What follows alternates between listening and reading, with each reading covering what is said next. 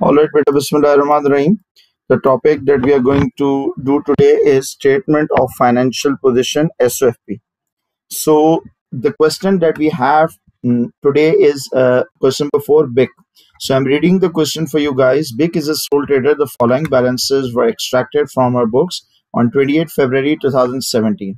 Now, as you can see, if the year is ending on February 17, then year must have been started on after February comes March.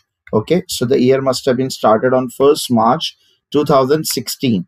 Okay, we have these items given. These are known as list of balances, so let us read them once. We have revenue, purchase. As you can see, these items are already highlighted. So this means we have already used these items while preparing an income statement. Okay. But right now we are not making an income statement. Right now we are making a statement of financial position, also previously known as a balance sheet. Okay. We have revenue, purchases, return inward and return outward. Okay. So the examiner has now instructed not to use the words return inward and outward. Instead, use sales return and purchase return. Okay, instead of return inward, we are going to use sales return, and return outward, we are going to use purchase return now onwards. Then we have administration expenses, insurance, rent, receivable. Anything that is written receivable, this is an other income. Electricity, staff salaries, these were all expenses. Advertising and general expenses. So we have already dealt with these items previously, so we do not need to worry about them anymore. Then we have some non-current assets. Non-current assets are one that have life of more than 1 year. Okay, we have leasehold building, then we have shop fixtures, then the computer equipment. We have provision for depreciation, that is the total depreciation till date for leasehold building, shop fixtures and computer equipment as well. Then we have a disposal account, and the balance of that is given debit balance, disposal account.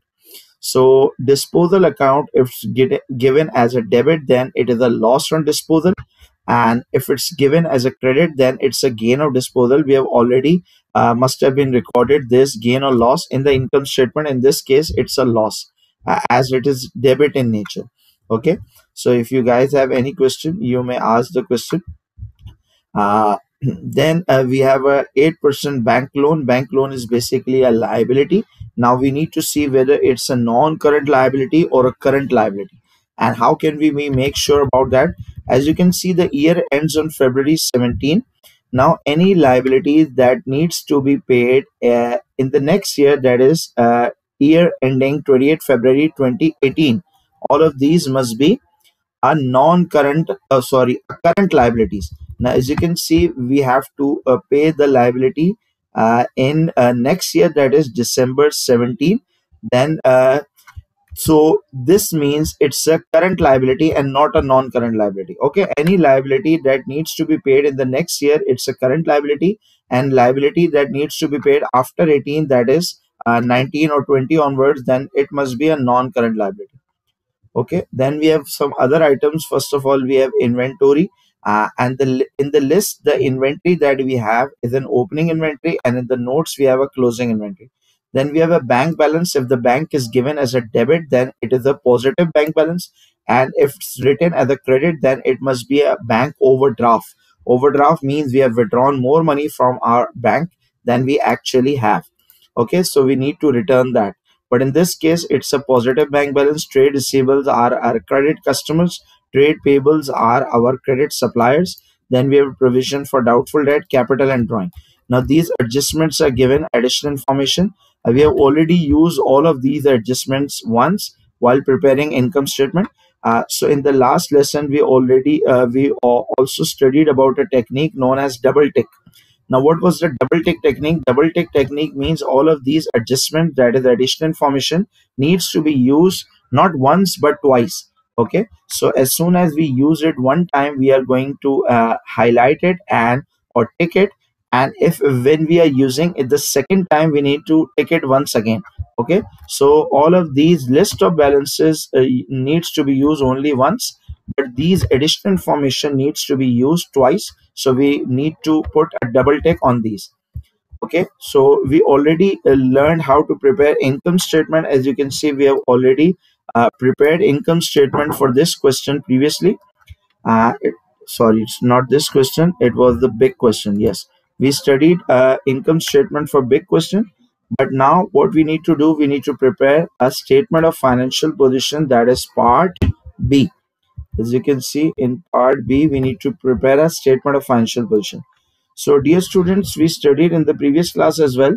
So, an SOFP is always made in three columns. And what will be these three columns be used for? We are going to discuss it in a while. So, as you can see, there are three columns. Three columns cannot be a debit and credit. So, these three columns are just for the presentation. So, if the heading is not given in the question, first of all, you need to put the heading, but most of the time examination question already contains a heading, so we do not need to write the heading. So if instead if we are required to write the heading, so we need to write the name of the owner first, then the statement of financial position, then as at, and the end of the year date. So therefore we are making an SOFP at the end of the year date, that is on 28th February. Okay, so accounting equation you must have been studied previously. Statement of financial position, beta, is always made on the premise of accounting equation. Accounting equation says assets equals capital plus liability. So first of all, we are going to start with assets. We can skip this asset heading if we want.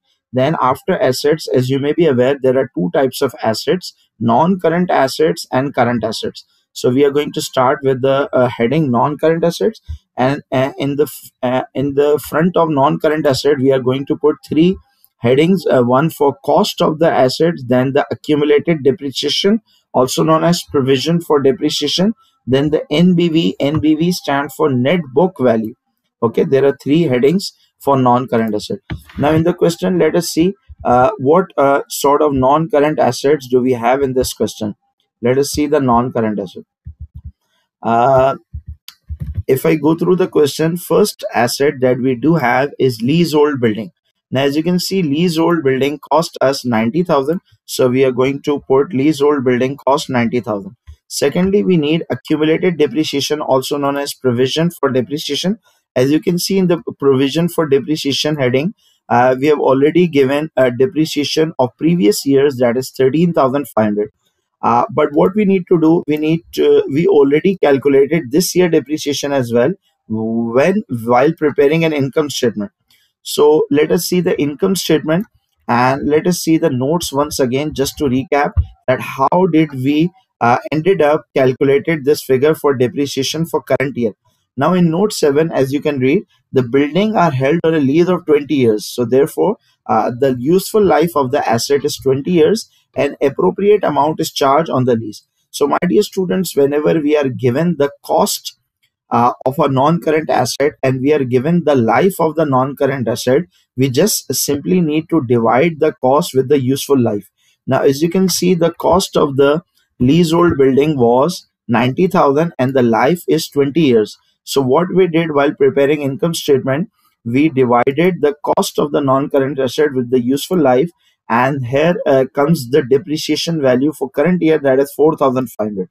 Okay, so in the current year, we depreciated our leasehold building by how much? By 4,500. And what was the depreciation that we have previously? 13,500. So now what we need to do, we need to add up both of these values. Current year depreciation 4,500 and previous year's depreciation 13,500 in order to arrive at the closing accumulated depreciation value. 13,500 plus 4,500 becomes 18,000. So out of this 90,000, we have already used this much of leasehold building. Okay, so if I deduct accumulated depreciation from the original cost, I am left with NBV, net book value. Then we have secondly shop fixtures. Okay, shop fixtures. Now let us see what about shop fixtures. As you can see, shop fixtures cost. Shop fixtures cost. So the cost of shop fixtures that we do have is 24,000. Okay, the cost of shop fixtures is 24,000. Now let us see, is there any adjustment relating to shop fixtures in the current year? Yes, I can find one in note number 6. As you can see, during the year, shop fixtures costing 28,000, sorry, 8,000 were purchased. Payment were made by check, but no entries have been made. So this means we omitted this transaction. Now we need to record this transaction. So the entry that we need to make is shop fixture account would be debited and the bank account would be credited. Okay. So what we need to do, we need to add the shop fixtures by 8,000 further. Okay, so the 24,000 was the value that has already been recorded, and the 8,000 needs to be added. So the total shop fixtures that we do have now is 32,000. Okay, so what about the accumulated depreciation? As you can see in the shop fixtures beta, we already have a provision for depreciation for previous years, that is 14,000. So this means our fixtures have already been depreciated by 14,000 by the start of this year or by the end of the previous year. So this year we need to charge further depreciation. And as you can see in the notes, what is the rate for depreciation for this year? Shop fixtures should be depreciated at 15% using straight line. Now you must remember from the depreciation topic that in a straight line, we just need to apply 15% on the original cost. Okay. So as you can see, the original cost of shop fixtures, how much is the cost for shop fixtures is 24,000, and plus we already added one more, that is 32,000. So what we did in while preparing income statement, we need to apply 15% on 32,000, so the depreciation would be 4,800. Okay, 4,800 depreciation needs to be charged this year, and previously we had depreciation how much? We already had a depreciation of 14,000. Okay, so 14,000 plus 4,800, if we add up both of these, the total depreciation would be 18,800.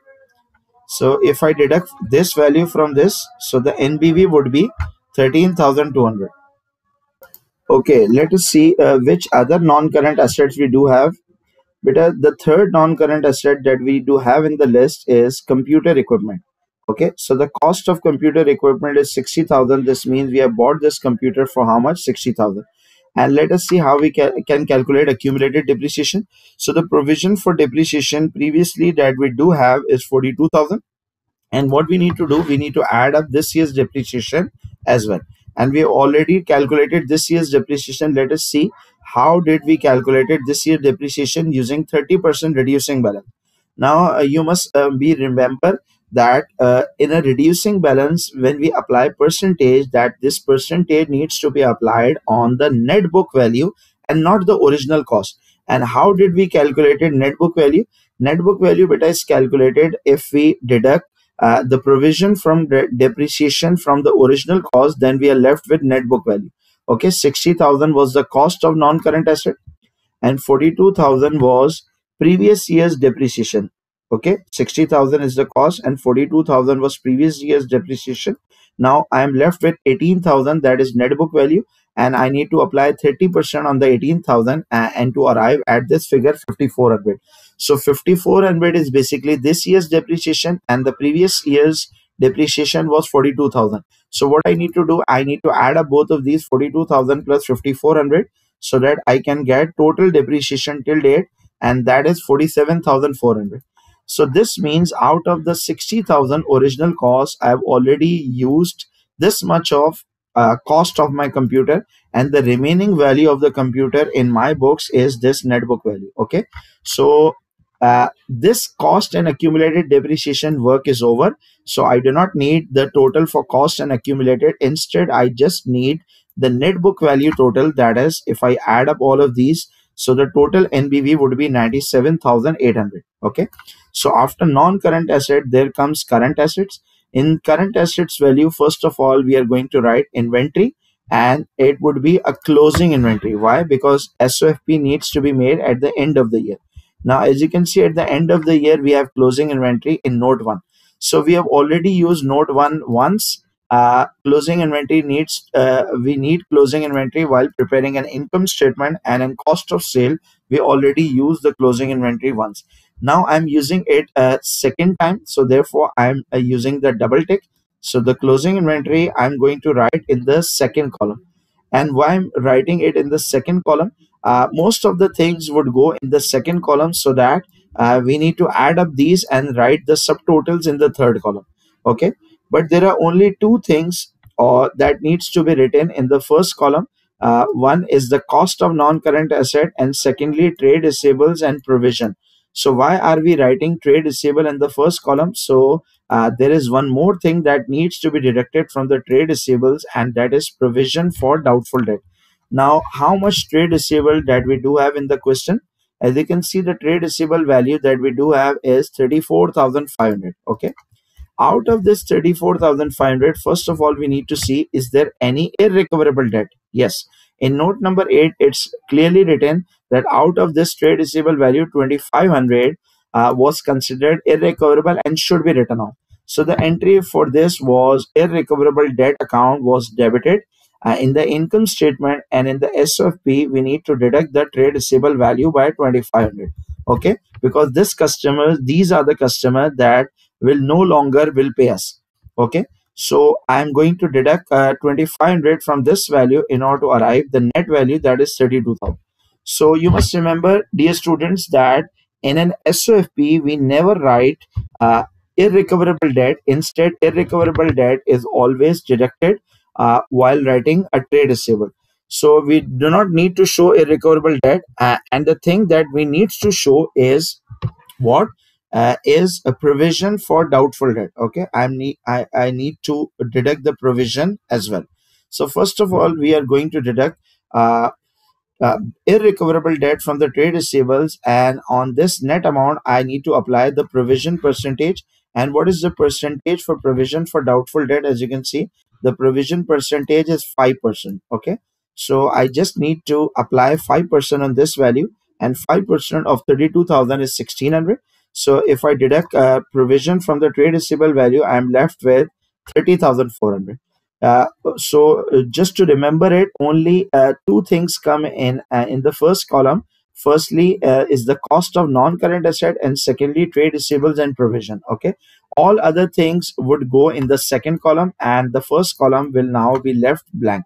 After trade receivable would comes other receivables. Okay, there are two things that must come under other receivables. One can be prepaid expense, and secondly it can be accrued income.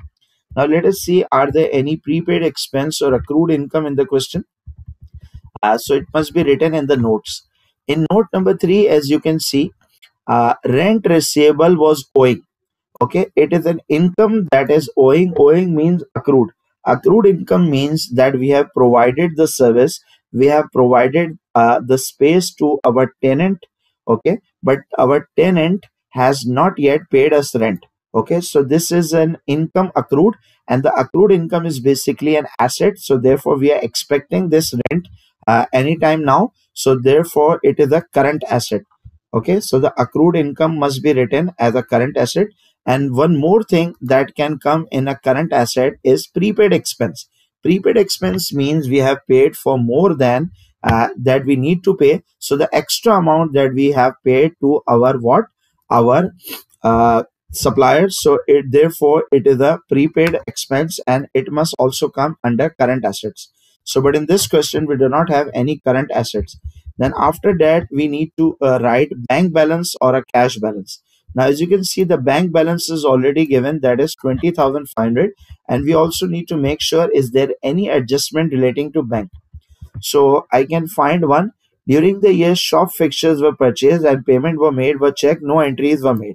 So what we did, firstly, we need to increase the fixtures amount that we already did. So the entry that must have been made, the journal entry would be shop fixture account would be debited and the bank account would be credited. Okay, so we have already debited the fixtures, but now what we need to do, we need to credit this bank account. So what we need to do, we need to deduct the bank account by this amount 8,000. So the money that is left in the bank is only 12,500. Okay, so I have made the double tick. So therefore I have used the entry twice. So all of these current assets must be added, and the subtotals must be written in the third column. Okay, so the non-current asset we have already written once, and then we have current assets. What we need to do, we need to add up both of these assets in order to arrive the total assets value.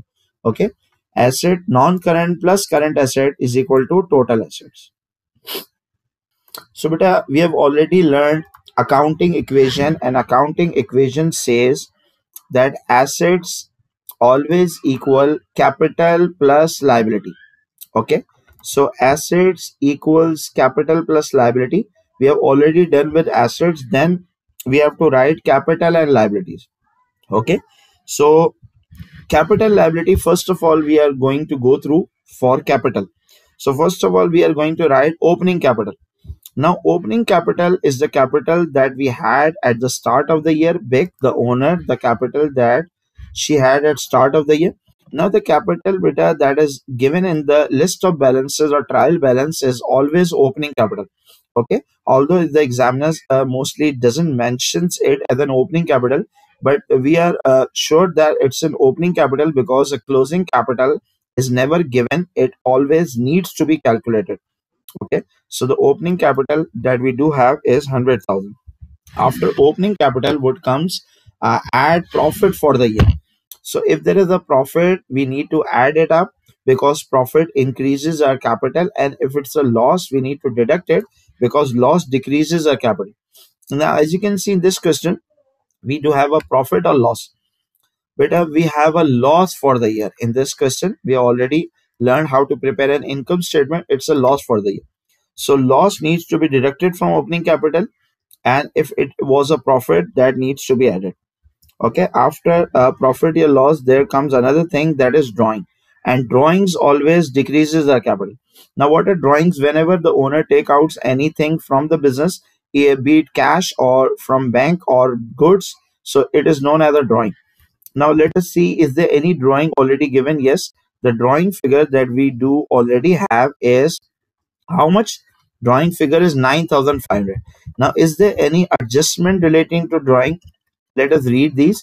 Staff salary include 8,000 paid to Big.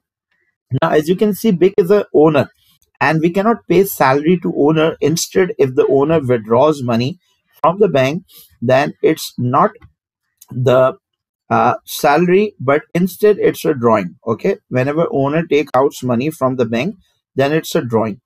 So what we need to do, the entry that needs to be made is drawing account would be debited, and staff salary account would be credited. So what we need to do, we need to increase the drawing value. Now the drawing that value that we already have is 9,500, and here what we need to do, we need to increase the drawing further by 8,000. Okay, so the 9,500 that is already given, plus further drawing that Big took in the name of salary, so this also needs to be added in drawing. So this is the total drawing. Opening capital, add profit or less loss for the year, then less drawings.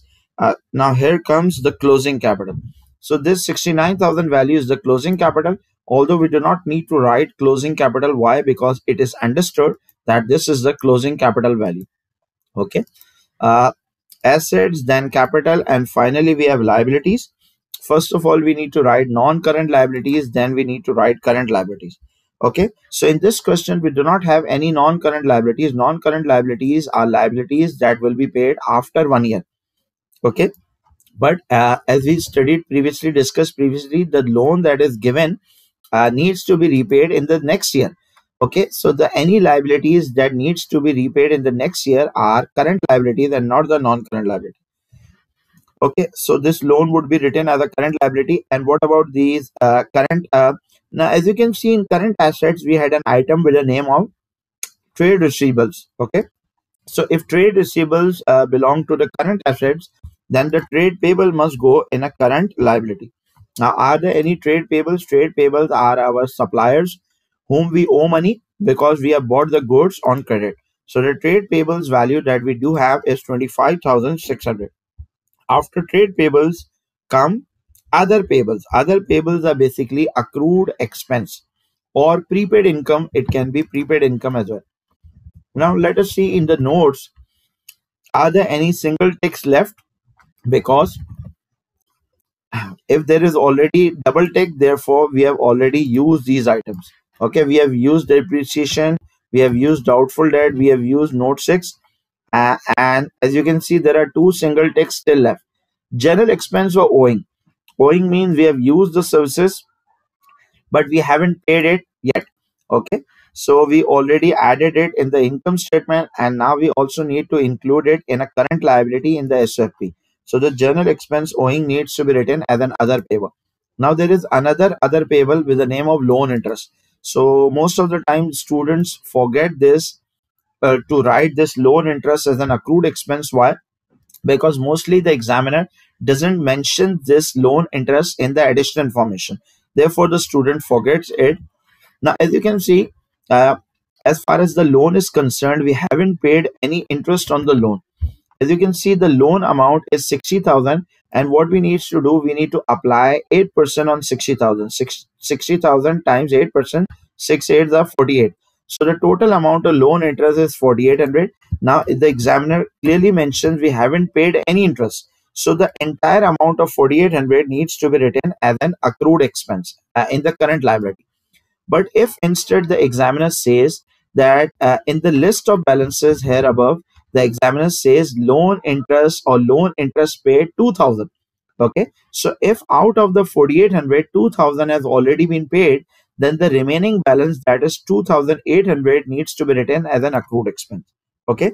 But in this question, as the entire amount is accrued, so therefore we need to include it in the other payable. Now the loan amount also be written in the current liability. Why? Because the loan needs to be repaid in the second year, that is next year.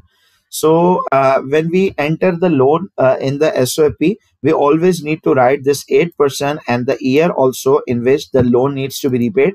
If we just write bank loan, the examiner will not award us any marks for that. Okay, so the full name for loan must be written, that is 8% and the year. So what I'm doing, I'm adding up all of the current liabilities. So the total for current liability is 95,400. So finally, it's time to balance the SOFP. Okay, balance the balance sheet. So what we need to do now, we need to add up the capital and liability section. Now there is closing capital. We do not have any non-current liability. We just have current liabilities. So what I need to do, I need to add up both of these values, and this would be total capital and liability, also written as total equity and liability. Now, whenever we say the balance sheet is balance or an SOFP is balance, this means total assets always equal total capital and liabilities. Okay, asset side always equal capital and liability. Now, as you can see, if assets equal capital and liability, this means our SOFP is balance. So this is basically the accounting equation.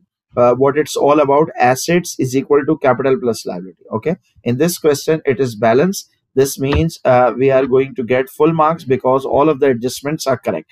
But if instead our SOFP is not balanced in the examination, so there's nothing to worry about it. Why? Because not like that, if the SOFP is not balanced, at the end you will be getting 0 mark. It's not the case. Okay, so if it's the question, we have, for example, 15 marks for this SOFP, and we did 2 mistakes. One mistake was worth 2 marks and other the mistake was worth 1 mark. So will be the examiner will be deducting 3 marks, and you can easily get 12 out of 15 for that. Okay, so we do not need to worry about if the SOFP is not balanced, because if there is a single mistake of 1 or 2 marks, then also our balance, the balancing of the balance sheet can be affected. So I hope, dear students, you are able to understand how can we prepare a statement of financial position.